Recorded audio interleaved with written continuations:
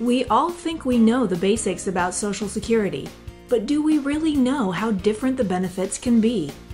The standard retirement age is between 65 and 67 depending on your birthday.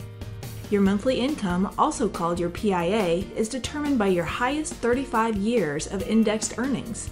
You can start taking your benefits as early as age 62, but your monthly income will be reduced by 25%.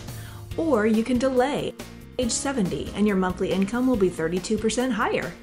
Your strategy needs to be based upon a number of factors, like how much retirement income you need, other sources of income taxes, and your general health condition. Other factors also weigh in, like survivor needs, divorce, dependent children, and available liquid assets. Proper planning requires attention to all these details.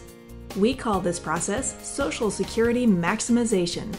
Give us a call today to plan on maximizing your Social Security.